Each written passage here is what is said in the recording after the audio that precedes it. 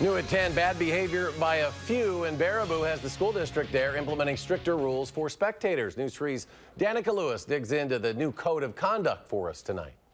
Just as sports seasons start, Baraboo's school district is sending a clear message to parents. If you want to watch from the sidelines, you're going to be held to higher standards of sportsmanship, standards that not everyone agrees with. Don't miss very many.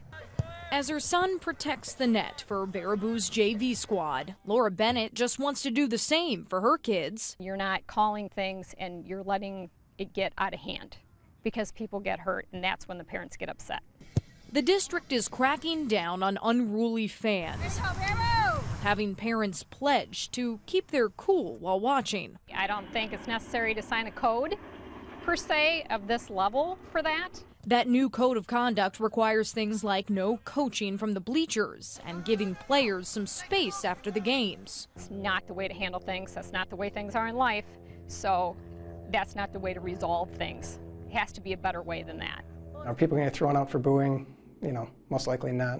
Jim Langkamp runs Baraboo's athletic program and says while it's now in writing, most off the field have already been abiding by the new rules. We want people to come and have a good time. We want them to be loud and excited and energetic and really feed our students with positive energy. But for a mom who put her kids on the field to learn about life,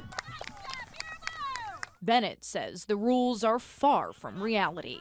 That's not resolving the conflict. That's just punishing everybody, basically, and then making no one be accountable because you're not allowed to say anything. Everything you do it reflects more than just you. It reflects on our school and our community.